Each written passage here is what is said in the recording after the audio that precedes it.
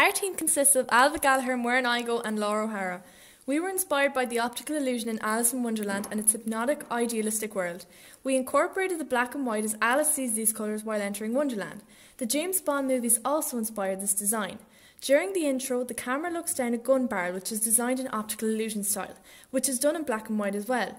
These were the colours we wanted to use in our design.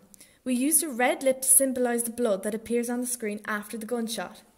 That outfit is made out of recycled paper twisted and folded to manipulate the style and shape that we wanted.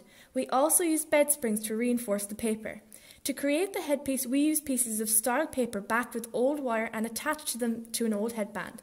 We also made origami flowers out of recycled paper and attached them to the headpiece.